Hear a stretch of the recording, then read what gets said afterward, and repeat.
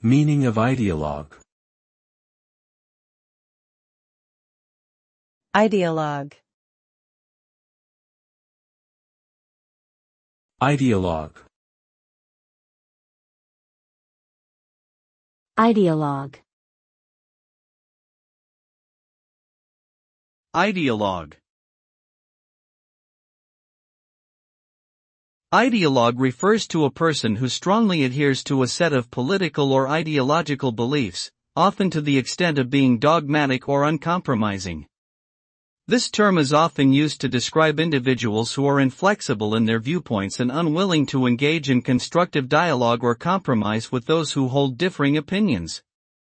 Ideologues tend to see the world in black and white terms, rejecting nuance and complexity in favor of rigid adherence to their own ideological framework.